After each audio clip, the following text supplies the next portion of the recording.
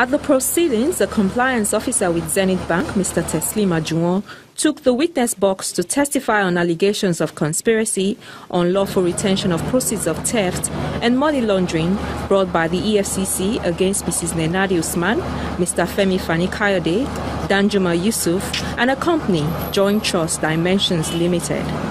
Through the witness, the EFCC had tendered in evidence a statement of accounts belonging to Mr. Fani Kayode.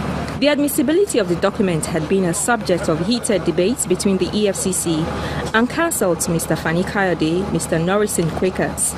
However, in a ruling on the contentious issue, Justice Rilwan Aikawa held that the document had been properly certified by the EFCC. The witness then went on to narrate how certain funds running into millions of naira were deposited into the account of the fourth defendant in the case, Joint Trust Dimensions Limited. He identified the third defendant, Danjuma Yusuf, as the sole signatory to the company's accounts. The witness also testified that some of the funds were then transferred to the account of Mr. Fani Kayode. Moves by the EFCC to get the witness to identify the source of the funds, however, ran into a hitch, as some of the witness' testimony was not supported by the documents placed before the court. The defense team pounced on this irregularity and argued that the witness could not import into the document what was not contained in it. Justice Aikawa agreed with this submission, and part of the evidence given by the witness on the issue was subsequently expunged from the court's record.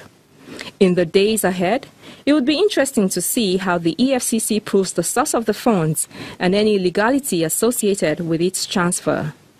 In the meantime, Justice Aikawa has granted the first defendant, former Minister of Finance, Mrs. Nenadi Usman, permission to travel to the U.S. for medical treatment. The judge ordered the release of her passport to enable her travel on the 18th of December. The court also directed Mrs. Usman to present herself for her trial at the next adjourned date of 31st January 2018. She is to submit her passport to the Deputy Chief Registrar of the court on or before the date, failing which appropriate sanctions will be awarded against her.